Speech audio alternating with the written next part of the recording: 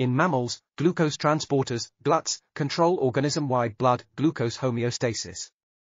Human GLUTs are composed of 14 different isoforms, each of which transports glucose and other monosaccharides with varying substrate preferences and kinetics.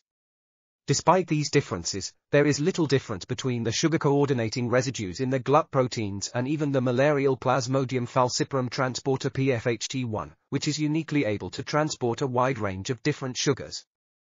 PFHT1 was captured in an intermediate, occluded, state, revealing how the extracellular gating helix TM7B had moved to break and occlude the sugar-binding site.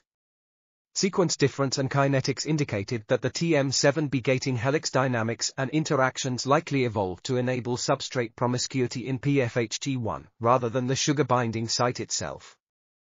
It was unclear, however, if the TM7B structural transitions observed in PFHT1 would be similar in the other GLUT proteins.